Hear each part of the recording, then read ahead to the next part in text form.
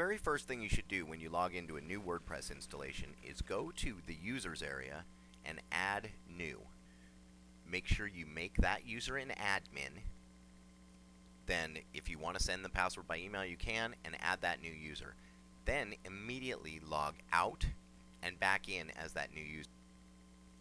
Once you verify that you are a full admin, go back to users and delete that admin user. It's just an insecure thing in WordPress these days to have something like that. Now to set it up correctly, go right to the plugins area and choose Add New. Do a search for SEO Automatic, and the Core Tweaks plugin should come up near the top. Hit Install and install now. At that point, most hosts will ask for your FTP information. You'll have to wait a few seconds. Then once you get this message, go ahead and activate the plugin. Immediately you should see that you have a new menu item down here on the bottom left, and you can go directly to the Core Tweaks. Now when you get here, you'll see that there are a lot of options that are pre-checked by default, and they all should work just fine, with the exception of your permalinks.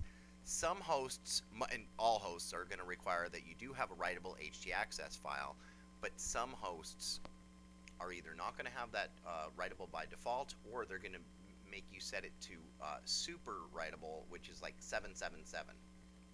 The best thing to do is go to your htaccess file and set it to a full 777, and then you can go back and change it to 766.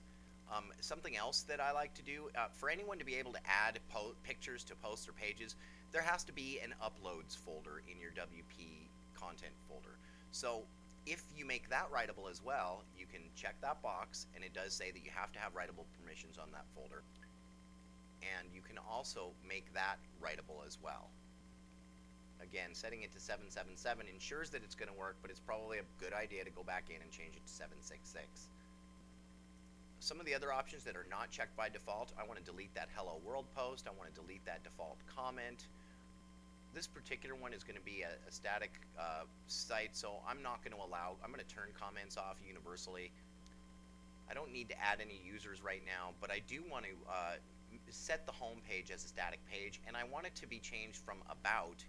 I want that to be home. I want to be able to find it when I'm searching pages later. So I'm going to change the name of about to home, and I'm going to set that as the front page so that it won't display all the latest blog posts. And I also want to create a page where I am going to show my blog posts. And you know what? Just to keep this working, I'm going to go here, and I'm not going to delete that hello world post. I'm going to change my blog description tagline so it doesn't say just another WordPress blog. I am going to delete all those blog roll links that come from WordPress. I know for a fact that there's no robots text file, so we're going to create one.